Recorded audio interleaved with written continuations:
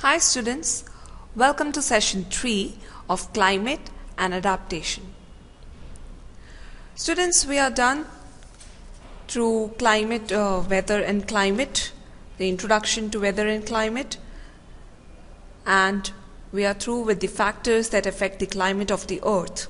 In the previous session we discussed about the climate of earth as a whole and the factors affecting it, like the distance from the sun and earth's tilt, and we also discussed about sunrise and sunset. So students,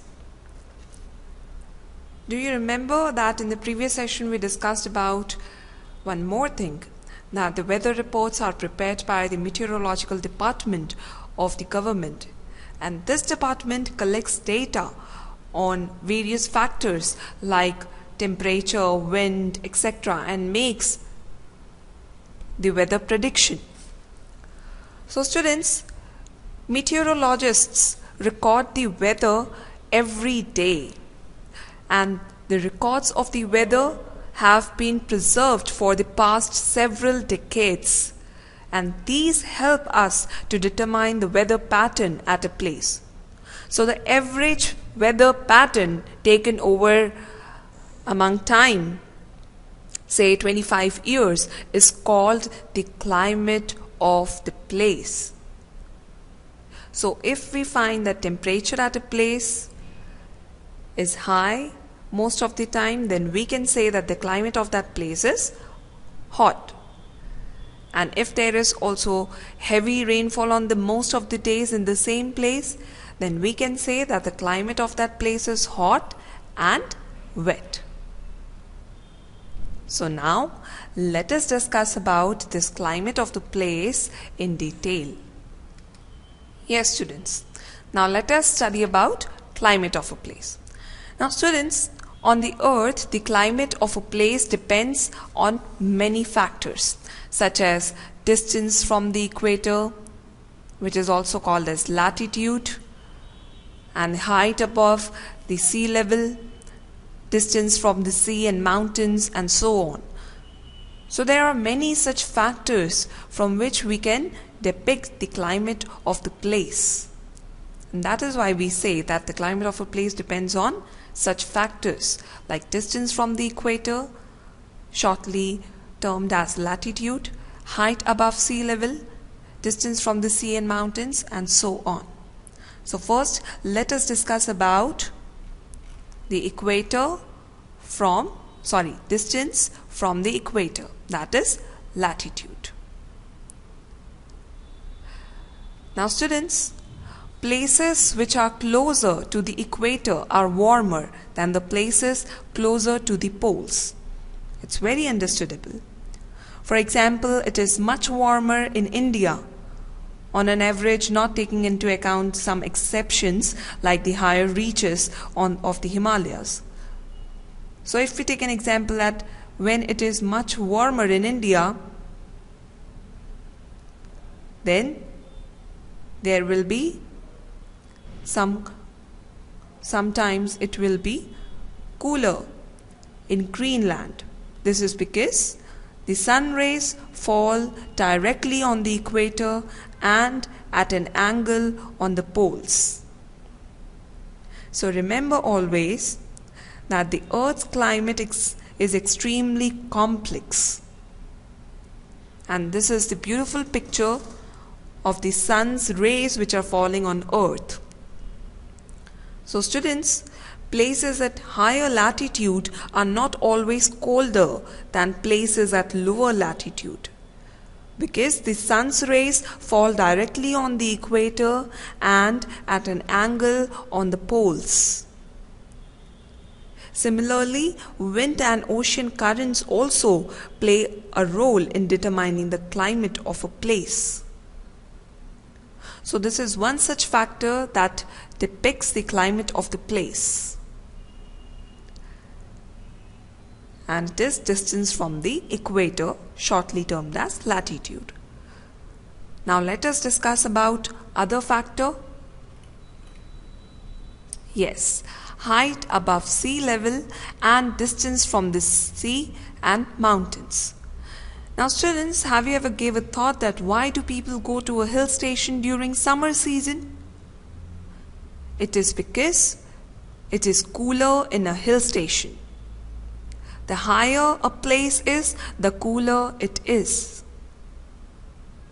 Even the sea has a moderating influence on the climate of a place. Like the places near the coast such as Mumbai, Chennai and Kolkata are neither too hot nor too cold.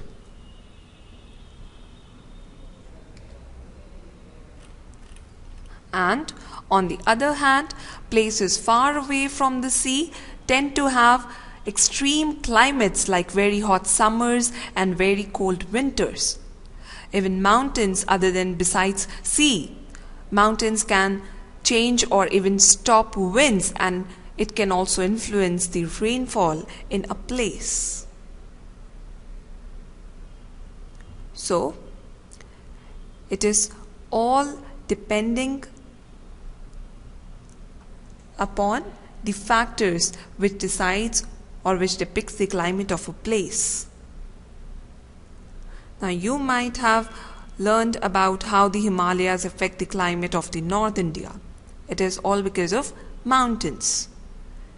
Then the places near the coast, it is all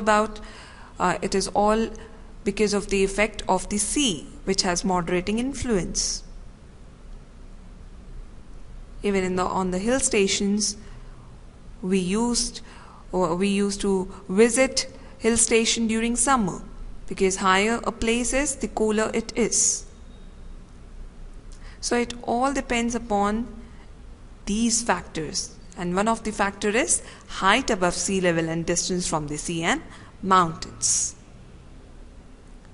So that was all about the climate of a place. Now let us discuss about other interesting topic. Yes, likewise, we discuss about climate of a place, we will discuss about weather of a place. So students, weather of a place is described by the temperature and humidity of that place. Like in climate of the place, it depends upon the factors such as distance from the equator, height above sea level, distance from the sea and mountains. But in weather of a place, it is described by such factors with temperature and humidity of that place. So now let us discuss these factors which affects the weather of a place in detail.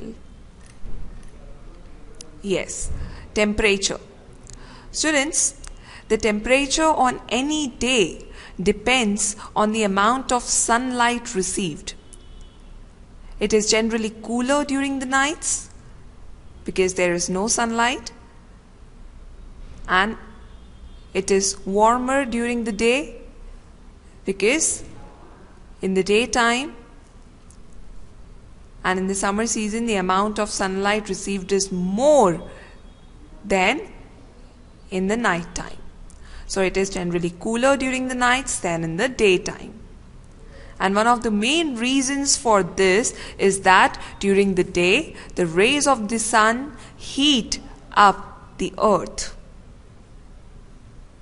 So, always remember that temperatures at night may be many degrees higher in urban areas than in the rural areas because of the various factors such as pollution, higher density of people and houses, less number of trees, etc. in urban areas. In urban areas, there is more industrialization, there is more development of buildings, construction. There are more vehicles, two-wheeler, four-wheeler, three-wheeler, and because of that, there is much of pollution. Because of such factors like deforestation, cutting of trees for various purposes, for commercial uses, for building houses in urban areas makes a lot of difference in temperature. So remember that temperatures at night may be many degrees higher in urban areas than in rural areas because of all these factors like deforestation, that is cutting of trees. Because of that, there is less number of trees available. Then high density or higher population, construction of much buildings in urban areas than in rural areas, and pollution in urban areas. So these factors vary temperature in different areas. So this is one such factor which depicts the weather of a place, or which influences the weather of a place. The second factor is humidity. Humidity means amount of moisture in the air. Even the amount of water vapor. Moisture means, particularly it is also termed as water vapor. So the amount of water vapor present in the atmosphere determines humidity. A drier place will have lower humidity, while the places near the sea coast such as Kolkata and Mumbai generally have greater humidity than the places which are far away from the sea such as Delhi and Uttar Pradesh. So remember that humidity of a region is also usually higher in the rainy season than during summer and winter. So as climate differs from place to place, we can see how different animals adapt to these climates. So in the next session, we will learn about adaptations of animals which depend upon the changes in the climate or the weather of a place. So students, that was all about the climate of a place and weather of a place. We'll meet in the next session. Till then, keep learning, keep enjoying. Thank you. Bye-bye.